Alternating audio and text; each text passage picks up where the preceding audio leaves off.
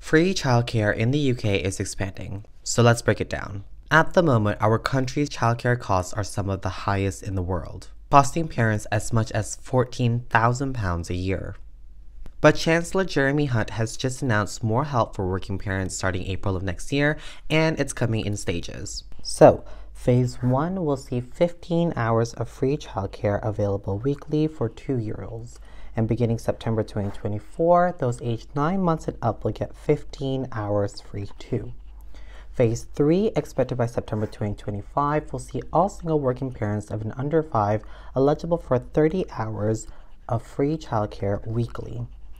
But what has changed? Currently in England, all 3 and 4 years old are eligible for between 15 to 30 hours of weekly childcare depending on whether their parents work, and 2 years old can get 15 hours free, but only with certain criteria, such as their parents being on universal credit. Did you know that childcare costs in the UK can take as much as 65% of one parent's median wage? When an average cost of sending an under 2 to nursery full-time is £263 per week, so it's no surprise that it all adds up. Considering the rise of inflation and the cost of living crisis, many will welcome this news, though there's still a year to go before any of this comes into effect.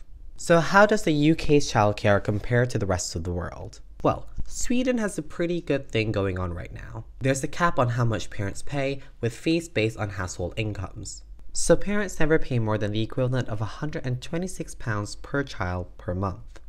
But on the other end of the scale is Switzerland, which has a more expensive childcare cost than us. The average cost of childcare in Switzerland can hit £22,129 annually, or 25% of the family's net income. And in New Zealand, childcare costs can take up to 28% of a family's net income. It's estimated that the expansion of the free childcare in the UK could get 60,000 parents back to work. At the moment, one of the main drivers of the gender pay gap is the so-called motherhood penalty. This is where mums leave work altogether because it's more affordable than paying for childcare on top of their 9 to 5. So could this finally help tackle that? Well, only time will tell. So, what do you think? Has the government done enough to help parents?